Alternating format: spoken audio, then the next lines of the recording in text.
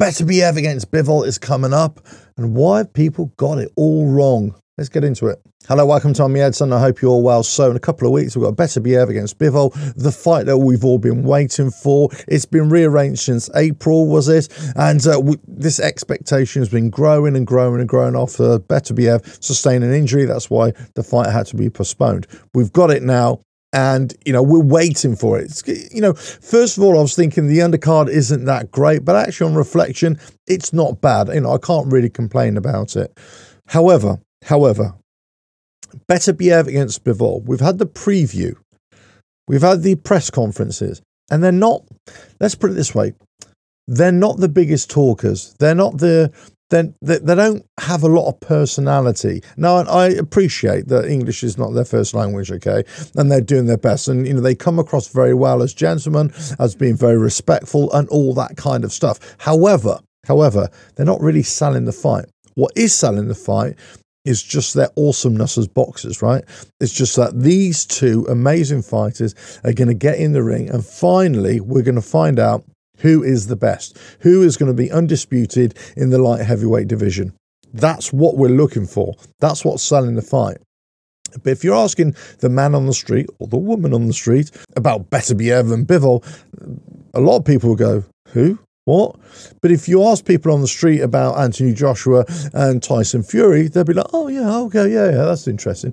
So what I'm saying is this doesn't really attract the casual fan. This captures the imagination of boxing fans and possibly a little bit wider. But these two guys don't really know how to sell a fight to really appeal to the wider masses, as it were.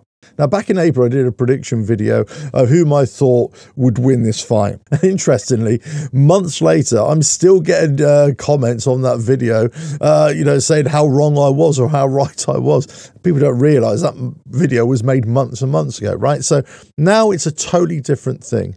Beterbiev's a little bit older.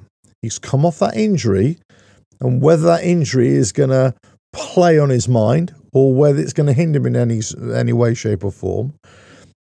Bivol, by contrast, I believe has had a couple of fights in that meantime. In one of the fights, he did not too convincing for a couple of rounds. And then he got clocked, and then he decided, right, I better start doing some work here. And then he won easily. But the point is, you've got the bull against the master, as it were. They're both amazing fighters, but one has more of an aggressive style, and the other one is more of the boxer. This is my prediction. My prediction for this fight is that either one is going to win. What a stupid prediction, right? I can't call it, because it's either going to be a Beterbiev by a knockout, because he's had 20 fights, 20 knockouts. I mean, absolute insanity. But I believe that Bivol won't knock out Beterbiev. The only knockout chance we're going to get is from Beterbiev against Bivol. I think Bivol is going to win on points. So I'm going to stick with that. My prediction here is that Bivol will win on points. He will not win by knockout. Beterbiev, I think the age is going to get to him, and I think possibly that injury might be hindering him a little bit. That's my prediction. Shoot me down if you want, but that's my prediction. I just can't wait. I can't wait for this fight. I can't wait for the undercard. And again, once again, Riyadh Cease and Turki Al-Sheikh, they're just giving us what we want, right? This is fantastic stuff. But where lots of people, commentators, have got their preview and their preview video all wrong, well, I'm afraid they just don't know their film history. They just don't know what this story is all about. Okay, so let me enlighten you, right? So basically, they're both from Russians, right? So they're showing some kind of old medieval Russian warlords.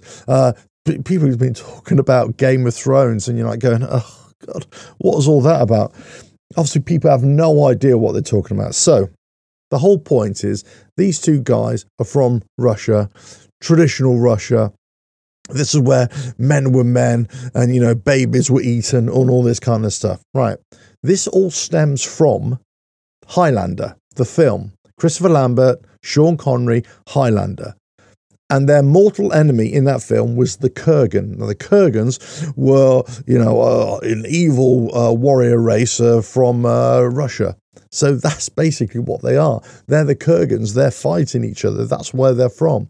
Even in the preview video, when they go head to head, they say, you know, the narrator says there can be only one. And there's a slight little pause, and I think it says winner out of this. Because the tagline in the film is there can be only one.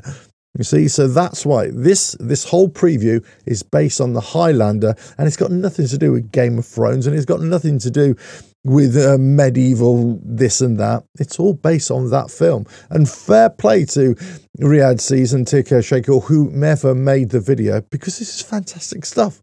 This is really good. You're tapping into pop culture, and you're identifying where these two fighters are from, what they can kind of represent, and they're tying it into an amazing story, which is in the process of being revamped quite soon. I think the new Highlander film is coming out quite soon as well. So the timing of this couldn't be more perfect. But that's the reason why that preview video was like that. It's based upon where they're from, and they're linking up to the Highlander film, and the tagline in the film is there can be only one, because there can be only one Undisputed, right? That's the whole point of it. And for me, the one that is going to win this is Dmitry Bivol. I don't think Artur Beterbiev is going to do it. It's so hard to call this one. It's so hard to say, because Beterbiev has been out for a long time. He's had that injury as well.